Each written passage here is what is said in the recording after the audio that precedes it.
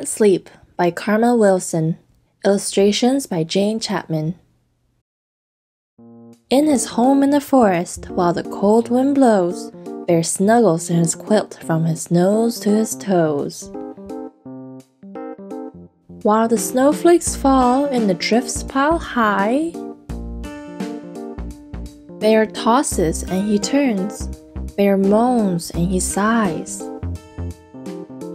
He stares at the wall, he's not tired at all, and the bear can't sleep.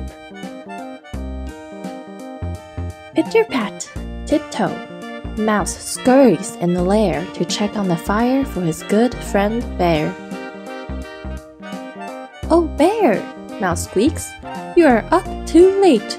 It is winter in the woods and bears hibernate."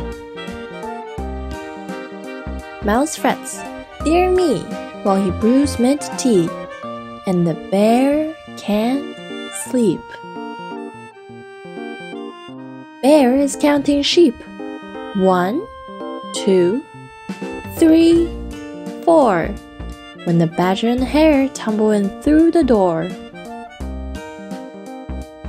"Oh, Mouse," said Hare, "we were just out walking.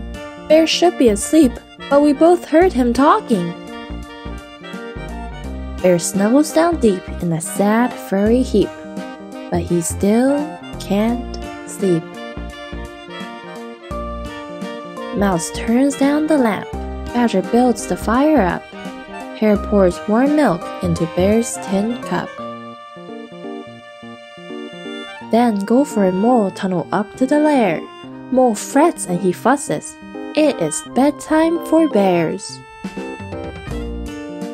The cold wind blows while the firelight glows, but the bear can't sleep. Wren, Owl, and Raven flitter-flutter inside to find Bear awake with his eyes open wide. Wren hops to and fro. What else is there to try? A song to make him sleepy? So they sing a lullaby. All gathered in the lair, they hum along for Bear. But he still can't sleep.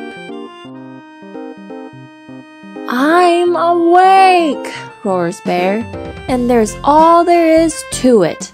I have tried to fall asleep, but I just can't do it. I'm bored, bored, bored. So I'll spin you a tale. Once upon a time in the strawberry vale."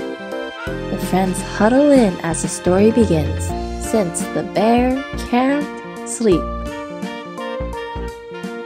Bear tells a story he has never told before. But just before the end, there comes a rumbling snore. When the sun peeks up on the bright new dawn, the friends can't sleep. But the bear snores on.